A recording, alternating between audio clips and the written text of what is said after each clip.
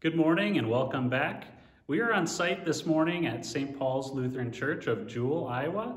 And last week we recorded at Salem in Radcliffe, Iowa.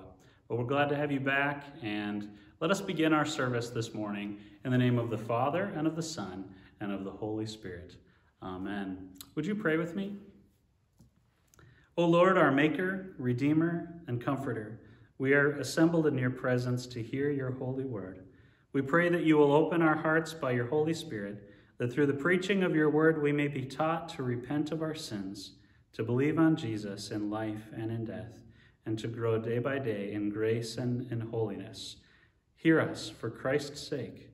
Amen. In the book of 1 John, we hear from God, and he says to us, if we say we have not sinned, we make him a liar, and his word is not in us. Every one of us has sinned against our Lord and our Maker, and so I invite you to join me in confessing our sins together to the Lord. And I have a confession here that I'll use, and so if you just want to listen along and see that this is something that you confess from your heart as well, would you join me?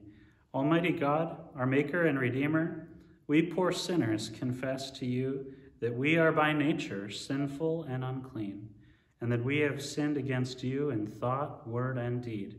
Therefore we flee for refuge to your infinite mercy, and ask you for Christ's sake, grant us forgiveness of all our sins, and by your Holy Spirit increase in us true knowledge of you and of your will, and true obedience to your word, to the end that by your grace we may come to eternal life, through Jesus Christ our Lord. Amen. And in that same passage in 1 John, we hear that if we confess our sins, he is faithful and just to forgive us our sins and to cleanse us from all unrighteousness. And so if you have confessed your sins to the Lord today along with me, hear this promise that he is faithful to forgive you and to cleanse you of those. And this is the good news for you, that Jesus has already paid for every one of those sins. And because of his finished work for you, I tell you the good news that your sins are forgiven. Believe this promise of God and receive his grace and goodness. In Jesus, amen. At this time, I invite you to gather together with any of those that are assembled with you, or if you're by yourself and alone at this time, just grab your Bibles and read the passages that I'm going to put up on the screen for our scripture texts today. This is the word of the Lord.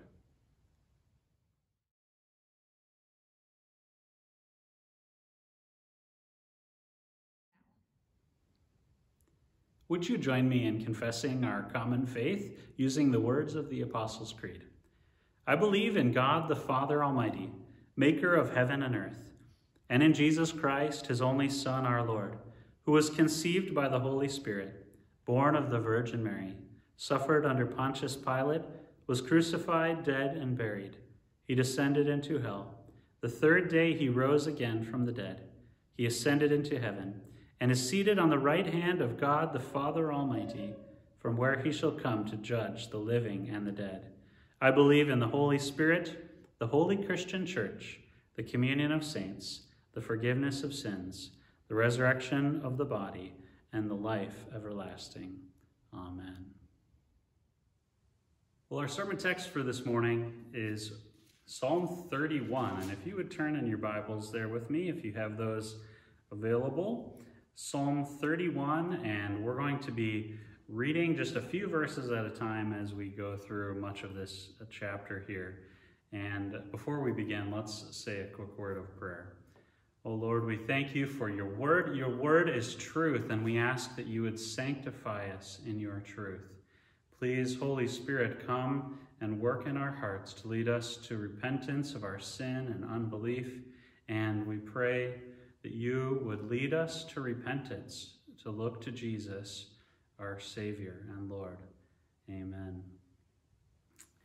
And would you join me in, again, Psalm 31, and let's take a look first at verses 9 through 13. And as we do that, I want to point out that these are some verses that you might be able to really relate to right now in our current situation. And as I speak to you, I think of how I know a number of you are in tough places right now. I've spoken with a number of you that are feeling distressed or trapped. Some of you are going through very hard things, separated from loved ones or many other challenges that are before you. And I want you to hear in this that you are not alone. We're going to get to see in this psalm that David, that this psalm is from, could relate to situations similar to ours. And there's also someone else that can relate to us, but we'll get to that later. And so let's start here. We're jumping right into the middle, notice here in this chapter, to the point that we can maybe start with in relating to. So verses 9 through 13. It says, "Be gracious to me, O Lord." Notice this is a prayer to God. Why? "For I am in distress. My eye is wasted away from grief. My soul and my body also. For my life is spent with sorrow, and my years with sighing. My strength fails because of my iniquity, and my bones waste away. Because of all my adversaries, I have become a reproach, especially to my neighbors, and an object of dread to my acquaintances. Those who see me in the street flee from me. I have been forgotten like one who is dead. I have become like a broken vessel, for I hear the whispering of many, terror on every side, as they scheme together against me, as they plot to take my life." Look again at this and see the things that we can connect with.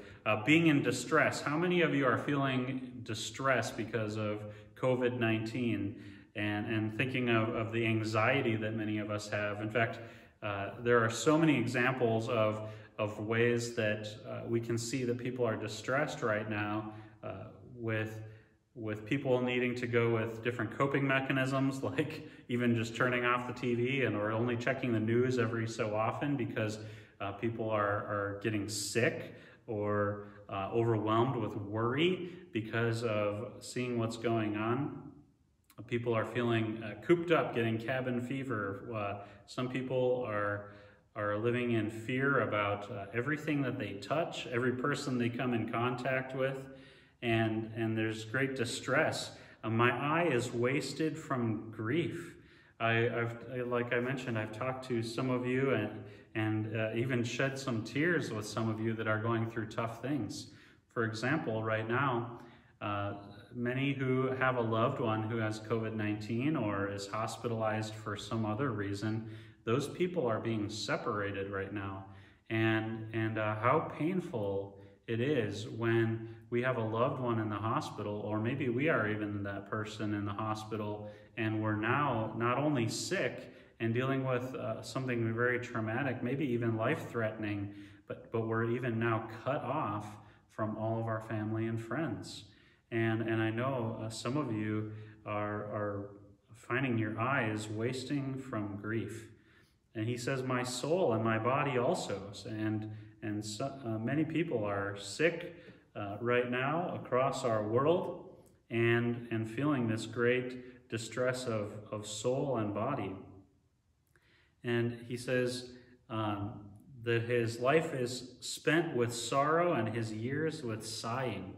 Maybe you don't know what else to do right now, but let out a big sigh. And he talks about he has all these adversaries around him. They're scheming together around him, verses 11 through 13. And maybe this virus is the thing that feels like it's your great enemy, or there's maybe some other colossal challenge that is surrounding you right now. And he describes here something interesting, becoming a reproach, especially to his neighbors, and an object of dread to my acquaintances. Those who see me in the street flee from me. I was just hearing from somebody who was telling a story about trying to get used to going out into public now, at grocery stores, running errands, these things, since we're all supposed to be staying inside. And many people are on edge, and yet sometimes when we're out, we can let our guard down, not realize or forget maybe a little bit the situation. Some of us maybe could do that, even by accident. But then seeing people recoil. I don't know if you've had that experience where you come by and maybe you're used to shaking hands or just being close to somebody, and they're so on edge that they back away from you quickly and don't want anything to do with you. David apparently experienced that for different reasons, but that's a disheartening thing when we can't have close contact, when people are repelled by our very presence, and it can just be a very lonely feeling. And he mentions in verse 12, I have been forgotten like one who is dead. And maybe you are feeling like you've been forgotten. I know a number of you are feeling very isolated. Maybe you live alone, or even if you have a family like I do, it can be easy to just feel totally cut off from the rest of the world when we're trying to stay in. And maybe you're feeling forgotten. Another way that a lot of these things can happen is actually if you are one of the workers that is still out there working every day, and thank you, God bless you, we need you, and we appreciate you. And I recognize that even in the midst of you being in your work out in public and doing these things, if you're a hospital worker or something like that, I recognize that you can feel surrounded on every side, like you have enemies coming in around you and pressing on every side, and maybe you can even feel like one who is forgotten, like you are alone without any help in the midst of a very oppressive situation or chaotic situation. And David could understand that too. He was, maybe the situation that David's referring to in this psalm is when he was fleeing for his life from King Saul, and he was hiding in caves, he was running around, he had an army chasing him. And he describes hearing the whispering of many, terror on every side, verse 13, as they scheme together against me, as they plot to take my life. And so as we think about these things more and consider our situation too, and whatever distresses it is that you have, notice what David is doing here. He is going to the Lord in prayer. Let's see a little bit more in context what he's doing and go back to verse 1 and see this prayer that he has. I'll read the first two verses here of chapter 31. In you, O Lord, do I take refuge. Let me never be put to shame. In your righteousness, deliver me. So he's having a prayer here, a cry for rescue. He wants to find refuge in God. And he says in verse 2, incline your ear to me, rescue me speedily. This is an urgent prayer request that he has for the Lord. Be a rock of refuge for me, a strong fortress to save me. And so he's praying to the Lord and asking for a rescue. Notice next he goes from this prayer for help to praising the Lord and putting his trust in who God is. And so in verse 3 he says, for you are my rock and my fortress, and for your name's sake you lead me and guide me. You take me out of the net they have hidden for me, for you are my refuge. Into your hand I commit my spirit. You have redeemed me, O Lord, faithful God. And maybe you recognize that famous phrase, into your hand I commit my spirit.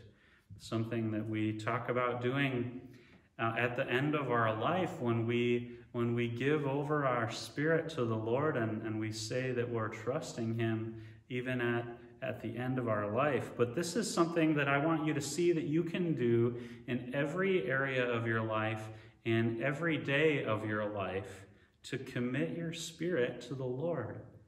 David found that he could do that, and he found that God was a great refuge for him, a safe place, somewhere he could go and hide, and where God would rescue him out of the net that was set, the trap that was set for him. God would take him out of these perilous situations. And he goes on after that, after committing his spirit to the Lord, praising the Lord, saying, "You have redeemed me, O Lord, faithful God." And that word redeemed means to purchase or save out of slavery and to release from this oppressive situation. And God has redeemed David, and he is a faithful God, the Lord, it says here, and he is that for you as well. And we're going to hear more about that as we go along here. In verse 6, he comes into another little section, and he says something curious. "I hate those who pay regard to worthless idols." David was so frustrated with people who would foolishly go after something that wasn't really God, that couldn't really help them, and he hates that. He hates people who would do that. But he says, "I trust in the Lord," and he knows who to go to. In verse 7, "I will rejoice and be glad in your steadfast love, because you have seen my affliction. You have known the distress of my soul, and you have not delivered me into the hand of the enemy. You have set my feet in a broad place." That's a picture of safety, being able to look far and see that there are no enemies, nothing coming to hurt you, nothing hiding around the next corner, but a safe place. And David recognized that the Lord had heard his prayers, that the Lord had seen him in his distress. And I want to tell you, too, that the Lord sees you. Even if you feel forgotten, the Lord sees you. Even if you feel isolated and alone in your home, the Lord sees you. He knows your situation. Even if you are in great distress of your body, feeling overwhelmed by all sorts of things pressing in on you, the Lord sees you and he helps you, and he is going to deliver you out of these. The Lord wants to help you right now in this physical situation you find yourself in, but I want to lead us eventually here to see the ultimate deliverance that God has provided from every single kind of trouble that we come across. And notice here, as we jump back into this middle section that we read at first, that David recognizes in verse 10 that the situation that he is in is something that is the cause of, or is because of chaos and other people attacking him, maybe King Saul in this case, definitely something David went through in his life, but also that there was something else that was a cause of these problems. In verse 10, he says, "My strength fails because of my iniquity," his sin, his rebellion, and the things he had done to break God's laws and to offend God were the cause of this. And brother and sister, you and I have also sinned against the Lord, and all of mankind has. And really, as we think about this situation that we're in with COVID-19 and being a particular enemy that we're fighting right now, also the troubles with the economy, that could be something that is really actually hurting you, or maybe the fear of that is really hurting you, and all of these other things. All of these broken, bad things in our world are ultimately because of our sin. When God created the heavens and the earth and mankind, he said that it was very good. And we look and see that the world had been perfect. But Adam and Eve, our forefathers, our first father and mother, they rejected this place of peace in favor of their own way. They sinned against the Lord. They took this beautiful creation that God had and corrupted it. And all of their descendants after them, including us, have been born sinners, and every one of us has sinned against the Lord too, and in our own actions. And so we are not only born corrupt in our hearts with sinful desires, but we have acted on those, and we contribute to this broken situation in our world. And so even problems like sickness and the world falling apart are because of our sin. And so we've got to own up to our part in all of this and recognize that we are not without fault, and to cry out to the Lord for help and to confess that to him. In verse 14, then he goes on after again going over these many distresses he has, and he again puts his trust in the Lord, and he says, "You are my God." Notice verse 15, "My times are in your hand." Isn't that great that we can say that our times are in God's hands? He knows the number of our days. He knows the number of breaths that we will take in our life, and all of our times are in his hand. And he says, "Rescue me from the hand of my enemies and from my persecutors." Let's jump down to verse 19 and see what happens after this. David says, "Oh, how abundant is your goodness." Notice he's now reflecting on what God has given him, even in the midst of all of this trouble. He says, "How abundant is your goodness, which you have stored up for those who fear you, and worked for those who take refuge in you, in the sight of the children of mankind." And so God has blessed us in so many ways. We can even count our blessings even in the midst of this trial. Jump again down to verse 21 with me. "Blessed be the Lord, for he has wondrously shown his steadfast love to me when I was in a besieged city." Maybe that besieged city is your house. You feel like everywhere outside of your house isn't safe. Maybe if you work in a hospital or something, you feel like you are in a besieged city. But God has wondrously shown his love, steadfast love to me when I was in a besieged city, David says. He says, "I had said in my alarm," verse 22, "I am cut off from your sight, but you heard the voice of my pleas for mercy when I cried to you for help." And I just want you to hear that once again, that even if you feel cut off from everybody else, or especially from God, that he has heard you in your cries for help. And if you haven't cried out yet, I want to tell you that he will hear you if you cry out to him. I want to jump now to the New Testament as we think about how God has answered our prayers. In Matthew chapter 21, we hear about Jesus' triumphal entry.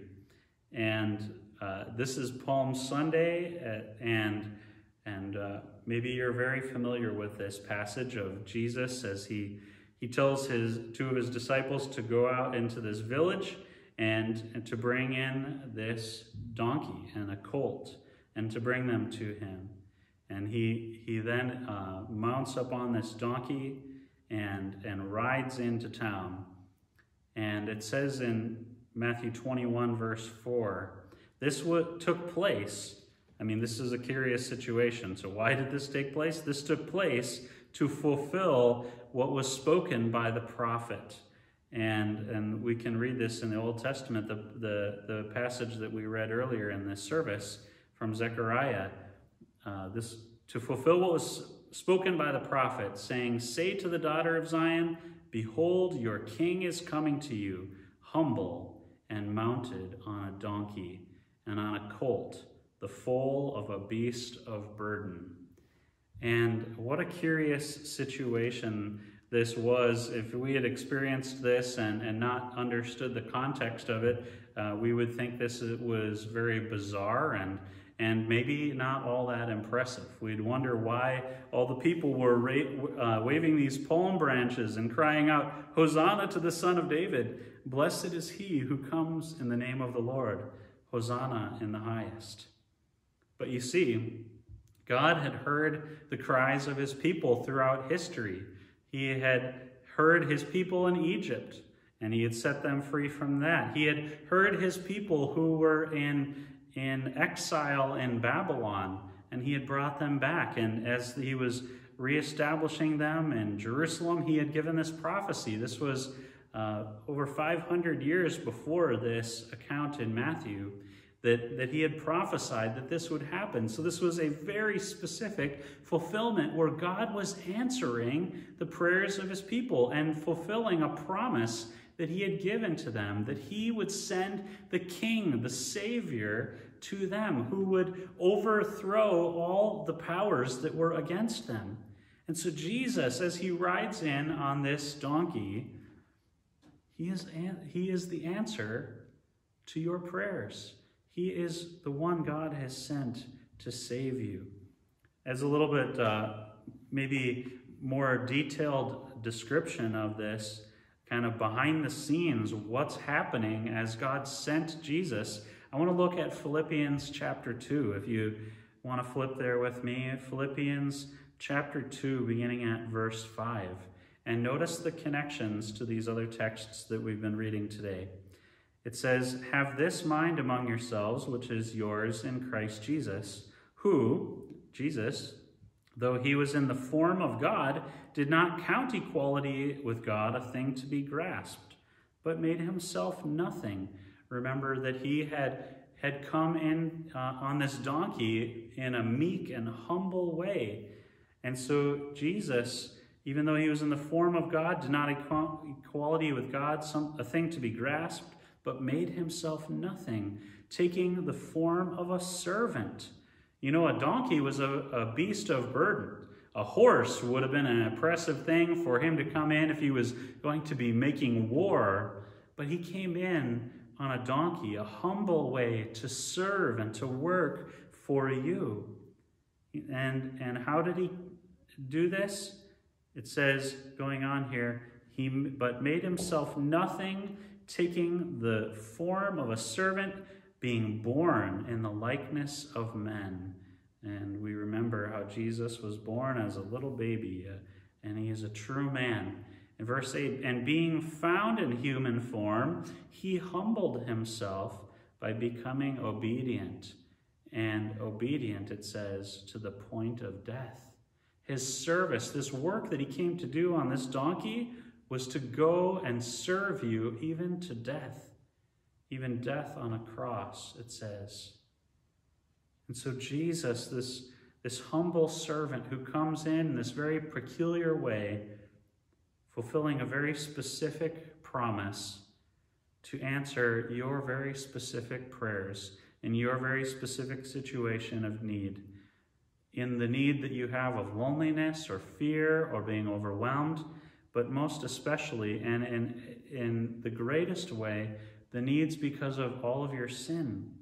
That you have needs that are eternal, and Jesus came to meet every single one of those in the most ultimate way by becoming obedient to serve you until death, even death on a cross. Listen here as it finishes this thought, and it says, "Therefore, God has highly exalted him and bestowed on him the name that is above every name, so that at the name of Jesus every knee should bow in heaven and on earth and under the earth, and every tongue confess that Jesus Christ is Lord, to the glory of the Father." And so we think back on that beautiful day when Jesus rode in on that donkey and the people waving those palm branches saying, "Hosanna to the Son of David. Blessed is he who comes in the name of the Lord. Hosanna in the highest." And their praise was right to give to Jesus, our Savior, the Lord. And one day every knee will bow before him. I just want to close going back to the last couple verses of Psalm 31. And David says this as he applies this chapter to us. He says, "Love the Lord, all you, his saints. The Lord preserves the faithful, but abundantly repays the one who acts in pride." So David's telling us, don't act in pride. The Lord will repay you for that too. But For those of you who are faithful, putting your trust in the Lord will preserve you. He encourages you in this last verse, be strong and let your heart take courage, all you who wait for the Lord. The Lord hears you, the Lord sees you in your situation, and he has answered your prayers and your cries in Jesus. If you are still holding out yet and haven't called out to the Lord, I want you to hear too, that the Lord will hear you if you humble yourself and cry out to him. The Lord will hear you and answer your prayers too, and he has already provided Jesus for you. Amen. Would you join me in praying our Lord's Prayer? Our Father, who art in heaven, hallowed be thy name. Thy kingdom come, thy will be done, on earth as it is in heaven. Give us this day our daily bread, and forgive us our trespasses, as we forgive those who trespass against us. And lead us not into temptation, but deliver us from evil. For thine is the kingdom, and the power, and the glory, forever and ever. Amen. Receive now the benediction. The Lord bless you and keep you. The Lord make his face to shine upon you and be gracious unto you. The Lord lift up his countenance upon you and give you peace. In the name of the Father, and of the Son, and of the Holy Spirit. Amen. Go in peace.